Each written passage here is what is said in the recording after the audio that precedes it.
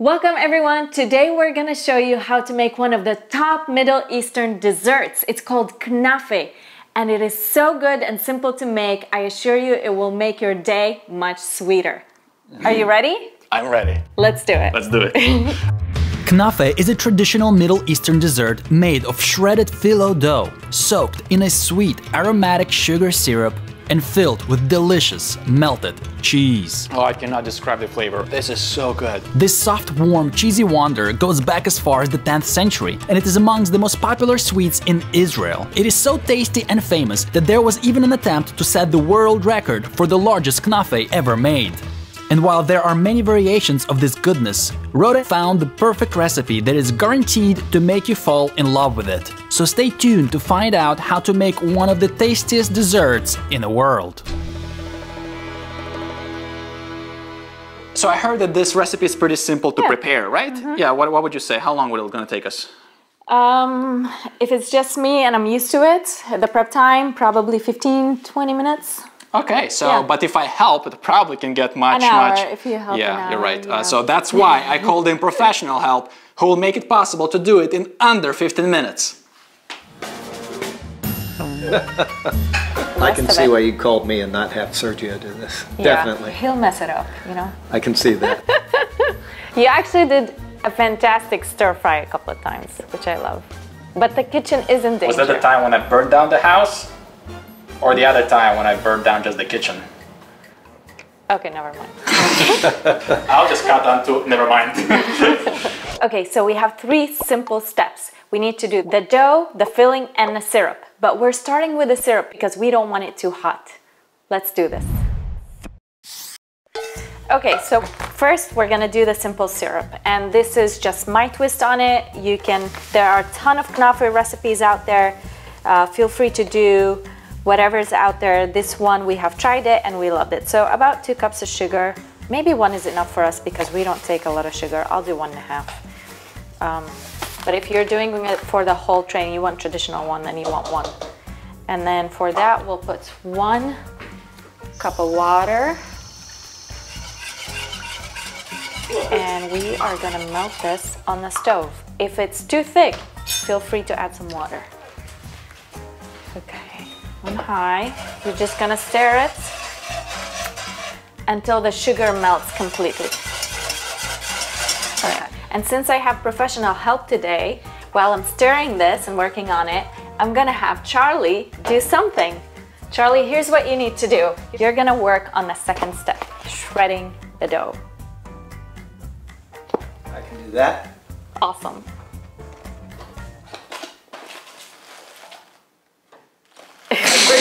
Turn that off. Charlie, this is Knafe dough, or Knafe noodles, or phyllo shredded dough, or shredded phyllo dough. You can name it. But I think in some cultures they call it KAdayif. And so you want to look for this name when you buy it. And it has to be shredded. KAdayif shredded. All right, so what you're gonna do is take this and just shred it. So we want the pieces about this long. Not that big. And so you're just gonna be shredding it like that while I stir the rest of it. I can see why you called me and not have Sergio do this. Yeah, definitely. He'll mess it up, you know. I can see that. I love him, but in the kitchen. Charlie, let me help you with this. I'm not sure that's something I want to have you participate in. You might make things a little more difficult. I think I can do this. Yeah, just grab it and you got to shred it down into little size, you know, little, no. Oh. 2 hands. Oh, it's on your foot. It's right on your toe. It's on my toe. That's all right. The cat will get it. You're still not wearing any shoes in the kitchen. Is that legal? It takes a couple of minutes for it to melt. We just want to melt the sugar in there. And then we're gonna set it aside to cool down and to also get those lemony and sage flavors in there. I'm almost done here with the syrup. And how are you guys doing there? Oh, look at this clump. Yeah. Look at this. Tear it apart, don't play with it. Like I can have a beard like yours. Don't. Oh yeah, that would be all right, a nice beard. Don't put it on top of your head like you know, like... Don't play with the food. You really are annoying. It's falling all over. I think all the sugar have melted. Let's see. That's a lot of mess out here. This is a big mess. That's okay. We're gonna get it all cleaned up later. Don't worry about it now. We got a shred. She's almost done over there. Look. So I have a couple of sage leaves here, little ones. You don't want the big ones so it doesn't overpower. We're gonna do this. Just put it inside. And I have a lemon that I have already washed, and you just take a piece of its peel and you put it in there. Now you leave those in there for a couple of hours and then take them out because you don't want them to overpower. You just want to give a little hint that people ask you, what is that in there? So we're gonna sit that aside and then we're gonna work on the rest of it. I think I'm done. No, that's it. Okay. Rhoda, I think I'm done over here. Okay, let's see. Sergio made a mess, of course. You're not kidding.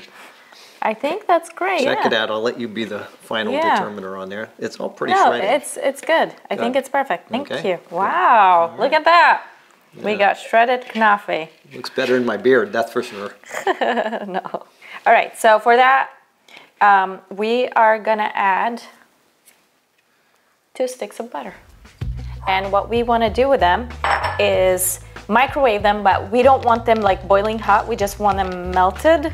So we're just gonna melt them in the microwave and... Okay, this is almost as difficult as our trek to Jerusalem. Oh. 30 seconds, should do it. It's ready, let's see. Okay, think it's ready. 30 seconds, should do it. That looks perfect. It's not that bad. All right, okay, look at that now. Charlie loves this part, I know. No kidding. He loves butter. Mashed potatoes, I usually put twice as much as any person on the planet. I know. Oh. And they are so good. Okay, so now what I'm gonna do is just mix that together. You want all this coated. When you bake it later, it becomes golden brown. Look how Charlie shredded it so perfectly. I helped. Did he help, Charlie? He hindered. I told you it would take longer with your help. I really got professional help here. But they say, without hindrance, there's no... How does it go? Is there such a thing? I don't know that one. You're on your own. Okay, all coated. Okay, so now I'm gonna set this aside and we're gonna do the final stage, okay? So we're gonna do the filling, which is simple, but it's gonna have 2 steps. Charlie, are you ready to shred again? I'm ready to shred. Okay, so we're gonna have mozzarella balls. Where do you get those? From any store? Yeah, these are from Publix, but you can get them anywhere. And actually, no, I wanna. So Charlie is gonna be shredding this and simply just by your hand. Okay. And just like really break it apart. Same like that? Or, yeah, okay. Yeah, break it apart. You want pieces like this. Okay. Really small. I can do that. So, like that. All right. And that's it. All right. Can I help? Please don't. Yeah, I think I should definitely. I think you should come in and help anyway. Even though I said please don't, you still come in. Okay, yeah, I'm definitely gonna help. She said about this big, okay? Get in there and do it. So, little pieces. like this? There you go. Or smaller? Don't get too small, because then it's gonna be Charlie's doing is perfect. improper cheese distribution. We don't want that. Leave my cheese alone. You do your own ball. Okay, so while Charlie's doing the cheese, I'm gonna be working on the other part of that 3rd step, which is making a semolina mixture that binds the cheese together so we can make our filling. It's almost as difficult as the walk from Jericho to Jerusalem. That was tough. This may be tougher. That's true. We're gonna turn it on high. We're gonna need a cup of milk. USC. That guy was an animal, wasn't he? I wish he was here helping. Yeah. So there's a cup of milk. We're taking too long. I think we can do this guy somehow faster. The like pan was... shred, multi-finger shredding. Well, what you could do is multi-finger you shredding. Look at this. All right, a cup of milk, and then we're gonna add to that maybe 5 tablespoons of semolina. What you could do is you could invent something and be a millionaire off of inventing something that's exactly what I invented. Multi-finger shredding. You see, you use the index and every little and you're getting finger. it all over me. No. Yes, I got it in my eye a second ago. 4. Let's start with 4, and then we'll add the 5th one because I just want to check the consistency. And you want to stir, stir, stir. You don't want to leave that alone, otherwise it will be lumpy. It's not a lot of milk. Yeah, yeah. Look at on my shirt. Oh, there's your. It's on my toe. Again. It's everywhere. This is a Sergio operation. And for this step, you want to use the fine grained semolina. That's important. Otherwise, it will be grainy texture, and we don't want that. Look at that. Look how easily it thickens. There you go. Thank you. That's it. I think I'm finished with this one. I'm finished with this one. Okay, Charlie, you're done, right? Yep. All right, all done. we're gonna put this here, and we're gonna add the semolina mixture into here. Oh, wonderful. All right, you just want to mix it very well. So this might look to you like it's not simple steps, but if I and Charlie could do it, you can do it. So we have those all ready and mixed up in here, and it looks wonderful. We don't love a lot of sugar, so we're gonna use a bit in the mixture, so it just gives it that little hint of sweetness, and then we're gonna be drizzling on top. 1, 2. That's it. You don't need much really. You just want it to be a bit on the sweet side. Okay, perfect. That's it. We're gonna have 2 trays that I have pre-greased with butter or the sweet cream. And now we're gonna put it together. So we're gonna take just a little bit, and we're gonna put a bit on the pan at the bottom. This will help the cheese to grab onto it. And maybe a very, very thin layer. Just a bit, but it's worth it. It's worth the yumminess of this dessert. This looks really good, Sergio. All right, so now we're gonna fill it with the cheese. We have enough for 2 trays, I hope. We don't want to do a thick layer, so we don't want to do too much. We want to spread it. So the reason why we're doing this video is because our friend Perry and Lorraine, who came to visit Israel, and they tried Knafe in Israel, they loved it so much that they wanted to make their own here in America. And so they tried it, but it didn't turn out as good as the one in Israel that they tried. How did it taste like? So we said, hey, let's make a video and show people how to do it. Well, specifically Rhoda said that, and that's why she's the one who's doing it. Complicated. I'm not gonna do that. Like the Easter easy steps. 3 easy steps. 3 easy steps. Now, while you're doing that, Rhoda, I got a question. What is semolina? Okay, semolina is a type of flour. Okay. That's all I can tell you. Yeah, because it really turned thick quickly while you Yeah. Okay, so we filled it up with cheese. We have the bottom layer, we have the second layer. And now the rest of the phyllo dough, we're just gonna layer it on top, and it's gonna be much bigger than the layer we put on the bottom. We're just gonna take little by little. And you're keeping this more airy than usual, than the bottom layer? Yeah, because in the end, you're gonna put the syrup on it, and it's gonna cover it if you're doing the traditional one. And so that will pack it on its own. It will let it absorb, and that's it. So this one is really airy, so you could like that. You put pat it down a bit. Syrup in there, pat it down. Yeah, you pat it down a bit. So okay, so Charlie got to go for a while. So why are we gonna put this in the oven? Charlie's gonna go, and we're gonna bring it to you when it's done. Sounds good. I'm ready. Okay, look at that. Thank you, Charlie, so much for your help. I don't think I could have done it so fast without you. Well, I thank you because this has been a real experience. Appreciate it. Was it as good as experience as walking from Jericho to Jerusalem? This was probably better. That was kind of a disaster. By the time we were done, we were pretty done. Both are good memories, though. Good memories. Remember that cheese that fell on your toe? Yeah, I remember. I'll never forget the cheese on the toe. Yeah. It's in there. I put it back. It's one of those. Who's gonna get the cheese? The cheese toe. All right, so we're gonna preheat the oven, 350. So it's been a couple of hours. We need to take out the sage. Don't forget, we're taking out the sage. Oops. That's it. Hey, did you know that Perry is a metalsmith and he does all kinds of cool stuff with metal and he like molds it and stuff and... Oh, you're talking to me? You guys should check out his YouTube channel. He's got some pretty cool stuff that he does with metal.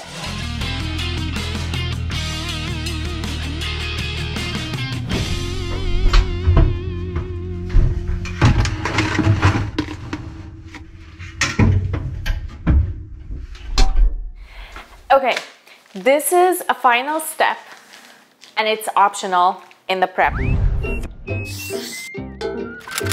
So a lot of times Middle Eastern sweets are decorated with nuts, and Knafe is commonly decorated with ground pistachio. And then to grind them, just put them in a baggie like this and just get to work.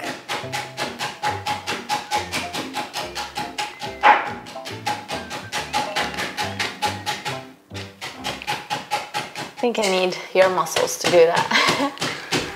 Well, I'm glad you asked. Of course. There you go. From? It's but down there.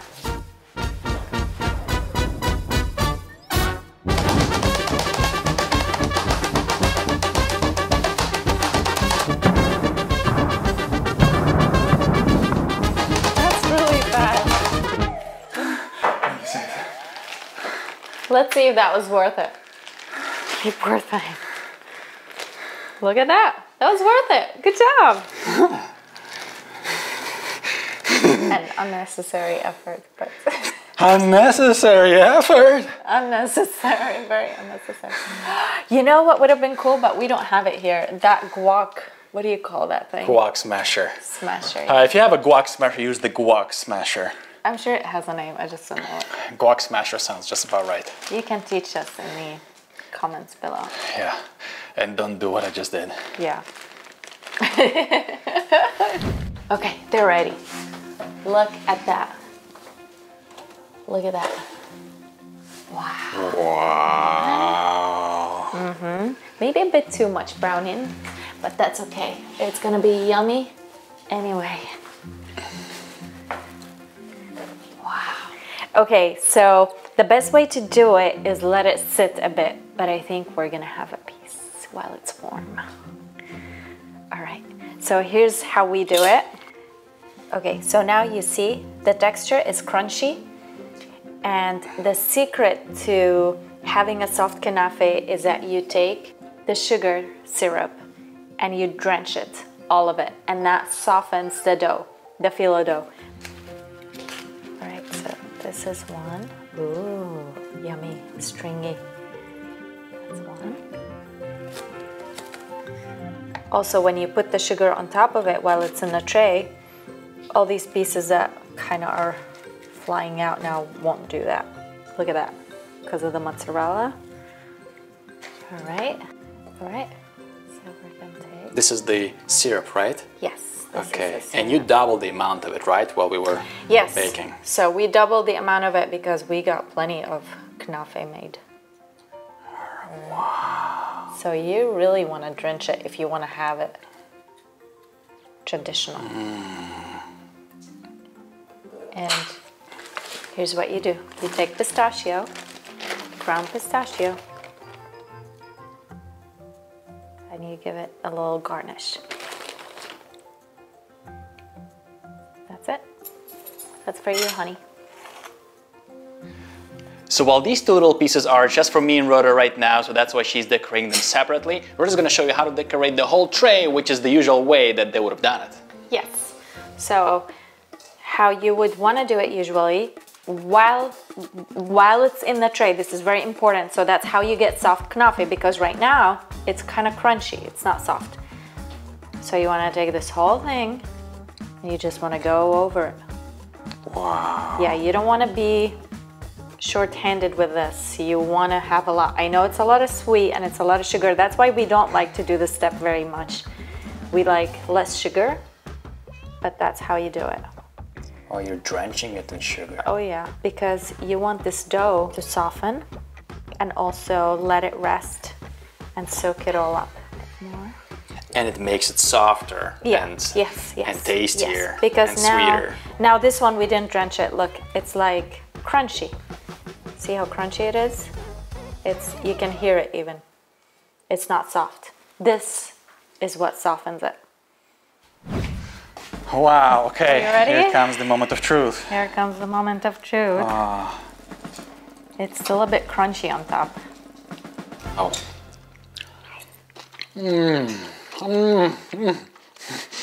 Wow.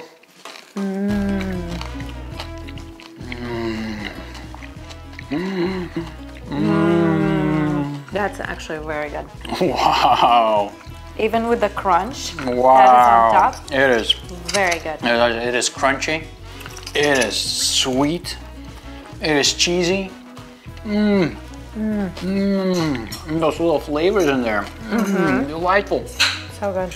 Well, we sure hope you enjoyed this episode, guys, and we hope that your day will be full of sweet emotion like this one, and may the Lord bless you real well. Also, for all the ingredients and the fixes up that we did, everything down below, check it out. Send us pictures if you make it. Let's go bring this to Charlie. Go. Okay, we gotta get to Charlie real fast before the Knafeh gets cold. This is a hot Knafeh delivery, 123.com. Maybe not, but it gotta be warm or else it's no good Knafeh. Okay. Because everything's in. So cold. Hot Knafeh delivery. Hot Knafeh delivery. Hot Knafeh delivery. Hot Knafeh delivery.